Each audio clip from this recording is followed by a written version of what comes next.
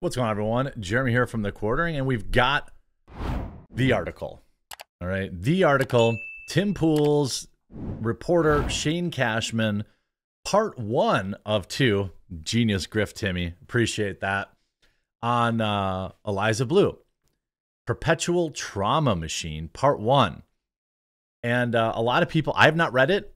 My reactions are in real time. I'm not going to read the whole thing word for word because whether or not I agree or disagree with it, you know, I don't want to rob Shane of the traffic or Tim of the traffic. So I think, you know, that's reasonable. And I will share the actual article, not the archive, because I don't suspect Timmy would be up to any weird shenanigans. On what we talk about all sorts of things. Okay, so on January 24th, 2023, members of the Science Security Board pulled the black hood off the doomsday clock to reveal humanity, blah, blah, blah. I'm not going to, you know, all the exposition I'm not going to read. I was thinking about all this doom when Eliza Bleu called me on the same day those scientists pushed the hands toward the symbolic clock closer to midnight. She had been trending on Twitter. Eliza and the doomsday clock don't really have anything to do with each other, but they are symbolically connected in my mind. The end of the world is always upon us. These days, it can feel like a personal destruction is the end of the world. And the others days, the end of the world is some distant thought that has nothing to do with us. But in that moment, she was trending on Twitter for claims of lying about being traffic censoring critics with the help of Elon Musk. It felt like this was a personal doomsday scenario for Eliza. Over the past few months, I had a strange opportunity to speak with people at the exact moment when they were trending on Twitter. They were trending for anything but being totally positive. Trends typically bring waves of hate and posturing ruthless criticism. This can have a positive or negative effect depending on the target. Whether I was talking to Ye or Carrie Lake or Eliza Bleu, it was surprising to me that despite the doom attached to their names, especially in digital spaces, each of them remained oddly hopeful. I couldn't tell if it was part was faith or part of it trying to convince themselves everything was okay, or perhaps a bit of both. Now, I'm not going to talk. He goes through the history here, it looks like, about EB. I don't really care. We all know. You know, before her story was put into question, she seemed like one of the rare people on Twitter around whom various political factions could rally. It was hard to argue against what she was most vocal about, saving people from the perils of terrible things. Now, her pinned tweet still about, you know, the reminder about Twitter refusing to remove something. But by the time she was trending and the doomsday clock ticked forward, it was because people who initially championed her were now calling her out that believed her to be outright lies of her survivor story. They feared she'd not only lied, but she was also profiting off other victims.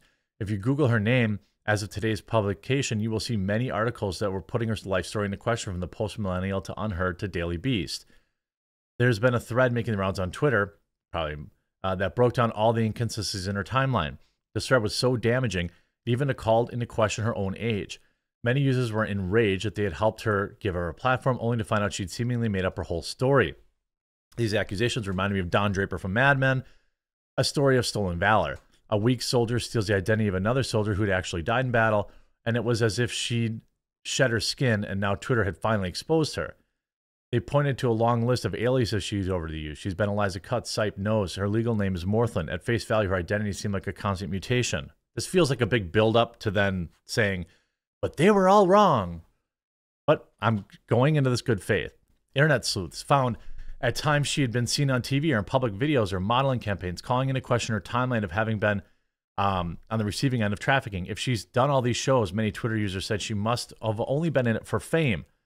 Everything seemed like a lie. The initial thread culminated in the internet scouring the internet for as much information as possible to prove, in fact, she was a fraud. Eventually, the thread attracted those who were once extremely supportive of her for her cause. Larger accounts shared the images from the video with her bare rear and some questions regarding the validity of her story. They tagged her and wanted a response. It seemed like everyone was waiting.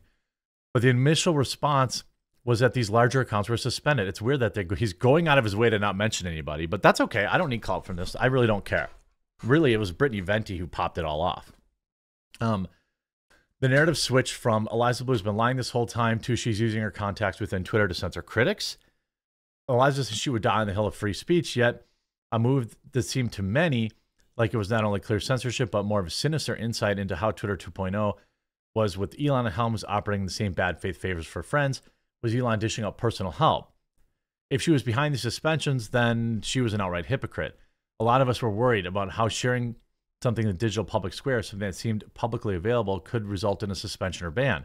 The anti-establishment minded on Twitter, who had been reluctantly rejoicing as Elon acquired the platform, now having flashbacks to what Jack Dorsey felt like.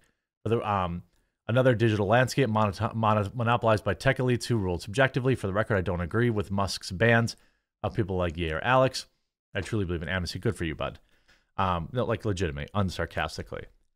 As soon as this bans happened, the rumors started to spread. She must have been sleeping with Elon. She was a secret shadow inside of Twitter, dictating terms of service. And now I was on the phone with her. I had previously planned to write a profile on Eliza, and we happened to be discussing a time to schedule a visit to Quad Cities. I heard the parts of the story she shared in various podcasts, and I saw an opportunity to share an in-depth understanding of what happened in her life. Now that her entire story had been picked apart in the Twitter sphere, it was safe to say I had more questions than I bargained for. Eliza and I had met in person once previously, of course on Timcast. Fine, put that out there. I told her on the live show that I was suspicious of the Me Too movement and that way it infiltrated and destroyed accusations of merit. I believe that it was oversaturated the culture with false accusations. I believe the same horrific people were taken down by that movement, and that's a positive, but there was an insidious fallout where any whiff of accusation without any due diligence could destroy a person. It was absurd to see the court of public opinion be swayed so easily by just a few accusations with zero proof. So let's skip down here. All right. It was the way that Eliza responded to the text. Oh, wait, sorry. I just left Ye's place in LA. He and I had spent the weekend discussing, among other things, the shape of his campaign for the president. One topic he kept coming back to was trafficking. Eliza's name popped in my head. So when I was at the airport, I asked for her permission to send her contact to Ye. I'm sure she obliged. Then Ye started a group chat. It was the way that Eliza responded to the initial text from Ye that gave me pause to go full tilt into accusing her of operating solely out of fame. I still didn't know her personality at all, nor did I expect recent claims, but I think it's worth sharing this despite. Yeah, Eliza, got your number from Shane. Let's stop all this stuff on Twitter. Eliza says, the actual freedom of all the people is the most important fight. No public stunt, by the way, and I'm not going to ask for funding or anything. I do everything on my own with my old iPhone and God. I don't think that that's very convincing. That just seems like this is, that's just manipulative to me. But anyway, it was discussed on Timcast that I would write a profile. Okay, good enough. There's a small collection of some of the criticism I received as I prepared the profile. This is a litmus test for Shane Cashman. He is a non-goblin. I'm not going to read all that. I'm going to skip down here. Okay. By the night that Eliza and I were both on IRL, I had already been in talks with Andrew Tate to write a profile on him. I'd spoken with him directly in the days leading up to the arrest, perhaps saying, oh, this guy's well connected. But after the thread about her life went viral, her timeline didn't make sense to me either. There seemed to be major gaps in her story.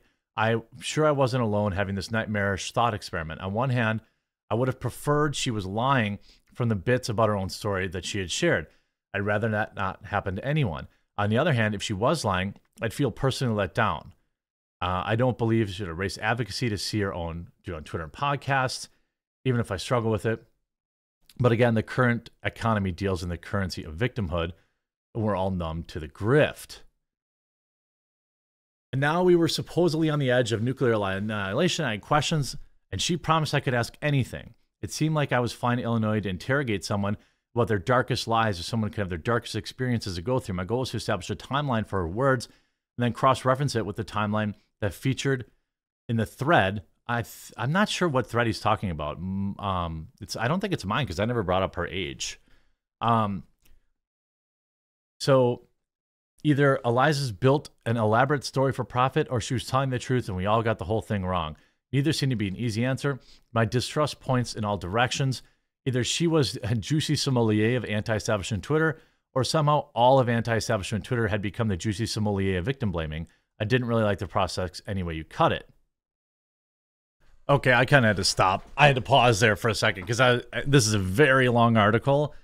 I'm still not, I had to pause it and finish reading it because it was just like, this is going to be a 45-minute video. Here's a point. Here's the only part of real substance here. Okay, and it's important to point out that it's part one. So if Shane Cashman decides that he's going to now dig into whether or not these things happened in part two, that would be something. But my interpretation of this right now is it's an extremely wordy, very well written, simple word for word regurgitation of what she wanted us to know. That's what this is. And it's actually a little bit, it's really painting her in a positive light. I mean, like, it doesn't acknowledge like a single lie. It's just like, hey, I asked her this and this is what she said. So she just re-platformed her to kind of tell the same story, unless I'm missing something. You know, she showed up in her Tesla gear. It was all given to me by a friend. He worked for Tesla. She was looking at her phone. The Babylon Bee had notified her that they canceled an event they had planned to do together. That's interesting. So the Babylon Bee canceled. That's a nugget. It was heartbreaking. She said, I need my Christian brothers. I'm so pissed that they would cancel. She had a slightly darker tone in her voice than she had earlier when we spoke. Well, I guess I'm the guy that talks to people the rest of society rejects. In a case, that's you right now, Twitter. There was mostly small talk on the way to get food. We discussed our childhood, being homeschooled, blah, blah, blah, blah, blah. We took our seats at the truck stop diner. I was alerted by colleagues via text that some people had announced their father's personal address. I don't like that. I disavow that anyway, 100%. Both home and office were claiming to be on their way to film the location. I was going to be staying at her parents' house for the duration of my visit. Are you reading Twitter? I asked. Everyone who's ever done it. I don't like that. I disavow that. Her dad has nothing to do with this, as far as I could tell. And even if she is a liar, there's no point in putting her address out there unless you're going to serve her legal paperwork. Friends are telling me that silence makes everything worse. Right now, I don't. So is essentially in this article, she just reiterates the same thing she's always said online about being groomed or whatever. It's all nebulous, and she still does not name anybody. Again, I don't buy this. I'm afraid of them. Name them so they can stop, name them so they can stop taking advantage of other people. Like, I acknowledge that, like, obviously she's had some issues in her life. She's done some stuff like that. She had some, I totally buy that she was, addicted and did this kind of stuff and did films she didn't want to do. But like, allegedly ODing again, like, I'm not denying that this woman had a hard life, but certainly her timeline looks very suspect. Very suspect. Addiction leads you to doing all sorts of stuff that you wouldn't have normally done, but it doesn't necessarily mean that you were quote unquote trafficked. You certainly can have, a situation where you're just making bad decisions, and now you're looking back and you're trying to blame everyone else for your own bad decisions.